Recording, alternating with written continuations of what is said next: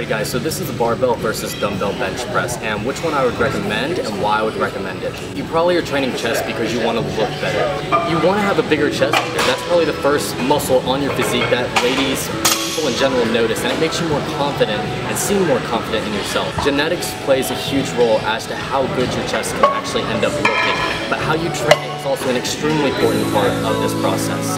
Well, there's a big difference between doing barbell and dumbbell.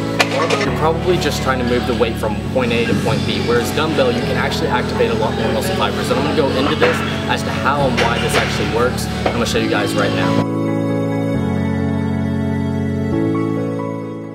Alrighty guys, I'm going to go ahead and try and voice over this for you real quick, but you'll notice as I set up for the bench press, I retract my shoulder blades, give my core a nice stable core by arching my back, and then I drive using my legs. And the first thing you'll notice with the barbell bench press versus the dumbbell is that you're going to have a limited range of motion because you're only able to come down to your chest, and that's regardless of whether you tuck your arms or don't tuck your arms.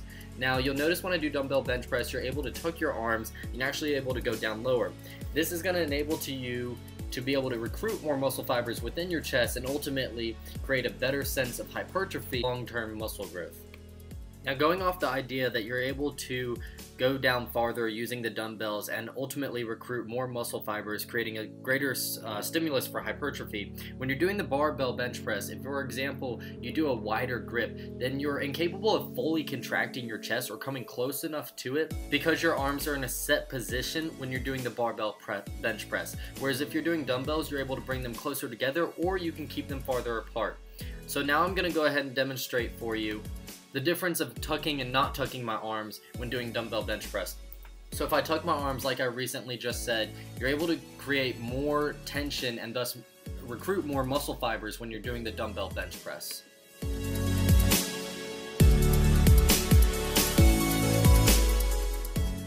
I'm going to do another video here on how to actually bench press and dumbbell bench press, but you'll notice here that I have my legs lifted up, and that's because it increases the tension on your actual chest rather than allocating the weight down towards your lower back and your legs. And this is 10 times more beneficial because your body knows tension. It doesn't know how much weight you're moving. So set your ego aside the next time you're benching.